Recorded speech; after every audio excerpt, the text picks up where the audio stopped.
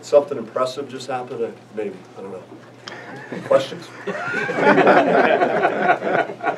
What did you think about the way that the game ended from, I think you were down 9 with 5 minutes or so left in that final stretch? What did you make of it? It's, you have to become more perfect in that situation with the deficit, but it's when you have the heart and the will to win that you know, especially our seniors have, and they lead the way. And you know, Shannon did that with the big three, and you know, Trey with the final shot. But you know, it was Remy's defense. It was a lot of things that happened, and I'm going to have to really, because it feels like a blur, you know, everything that happened. So I'm going to have to go and review it to give you more information on that. But I'm just, you know, I'm thrilled that you know you win a game like that, because we've been on the downside of some close losses too, and it's always great to, you know, to get that victory. And you know, I've really put it behind me already, so I don't want to talk much more about this game. If you know, I'm going to give you really short answers if you want to ask me anything more about USC and the game tonight. Other than I give them credit too. I mean, they're an NCAA tournament team, I think. Again, one of probably the undervalued Pac-12 teams that, you know, people don't think they're as good as they are. So it's a handful dealing with Me Too and Boatwright, and you know, McLaughlin just runs the team, and they got other guys who can make plays. So they're legit, and I'm sure they're going to win their games they need to prove that. So other than that, I'm just thinking about the next game now. I'm kind of done with it. How do you achieve that consistency and go for the sweep when you get the sweep? It's a quick turnaround. It's a late night, late game. You know, probably half the country didn't see it. It was a great game, great finish. These people have rolled over 2 or 3 times by now. You know, but you know, we gotta just do what we need to do tomorrow. You know, just you know, whatever it takes in terms of just watching film, and for guys that play heavy minutes, won't be as physical and more, you know, focused on getting guys fresh again and move past this and get ready for UCLA. So why did you decide not to elect to call a timeout on that final possession for Trey?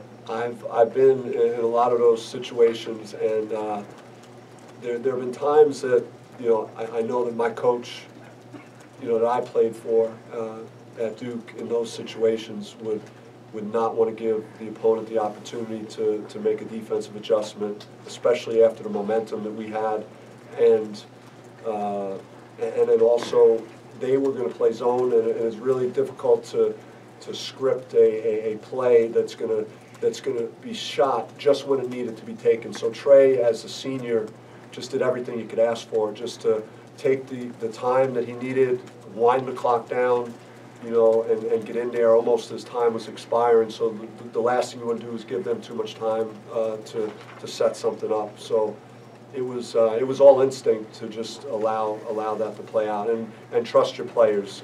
You know, a guy like Trey Holder, who's an All-American, to make a play like that. Your defense really came up key down the stretch, not giving up a point in the last 2:28. What do you see on that end of the floor at the end of the game?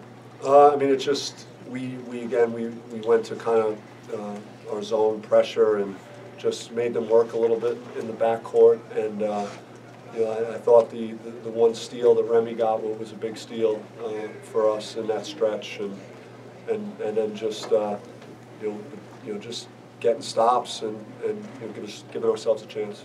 Again, I'm gonna have to look at that film again just to see how it all went down, because it's really a blur. But it's kind of funny. Just these games have kind of been like this with us in USC over the last couple of years. For some reason, we kind of had that type of deficit and had to fight back at the end.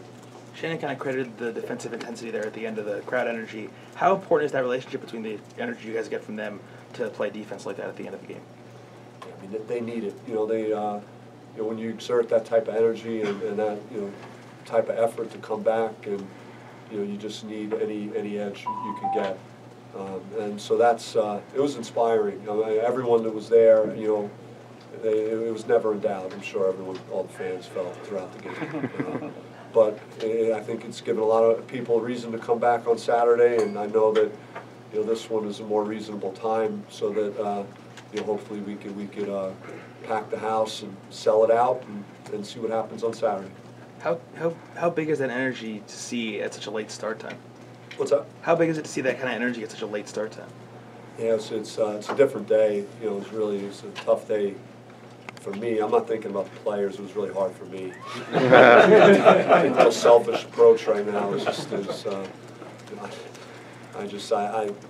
day wouldn't get to that point. I don't like those start times, but it's fine. The guys, I don't think that was any reason that, you know, we didn't play our best, you know, game. You know, that's the beauty of this, is that we won a game like this, and I think we were kind of far from our best. Anything else? It's 11:40. Thanks, guys.